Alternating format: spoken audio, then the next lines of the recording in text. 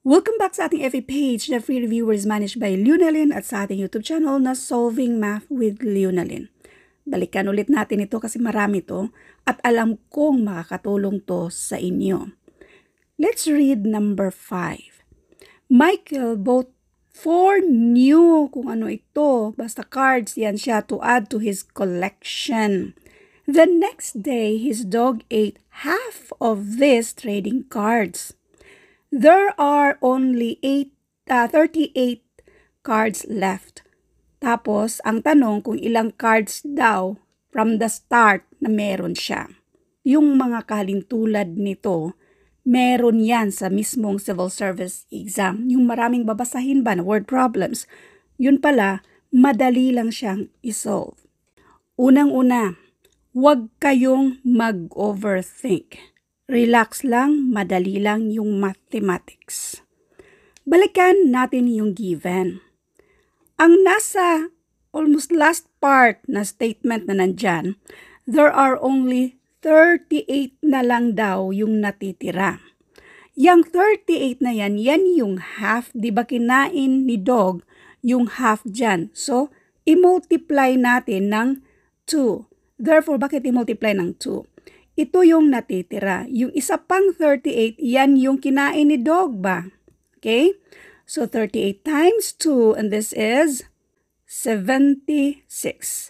Yung tanong kasi, kung from the start, ilan daw yung card niya?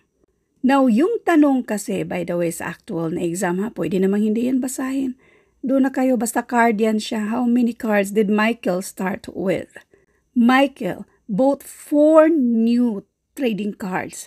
Ibig sabihin, nadagdagan na itong 76 ng 4. So, minusan natin ng 4. So, this is 72. Kaya ang sagot dito, 72 cards.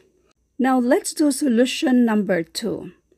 Let n or x, y, z kung anong variable ang gusto nyo para sa original number of cards. Then, both 4 new, so adan natin ng 4. And then, i-divide natin ng 2 kasi nga, half yan yung kinain ng dog.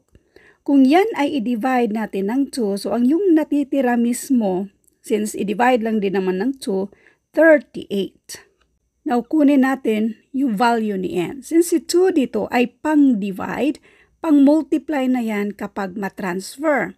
So, therefore, this is n plus 4 equals 38 times 2. 38 times 2 equals 76.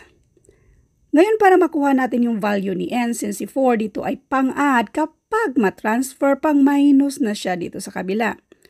Now, 76 minus 4, and this is 72. Kaya ang sagot dito, 72. Next, number 6. Riverside Bike Rental Shop charges 16 pesos plus 9 pesos an hour. Yung mga ganito, meron pa naman ito dati sa civil service exam. Kenneth paid 70 pesos to rent one bike. How many hours did he rent the bike out?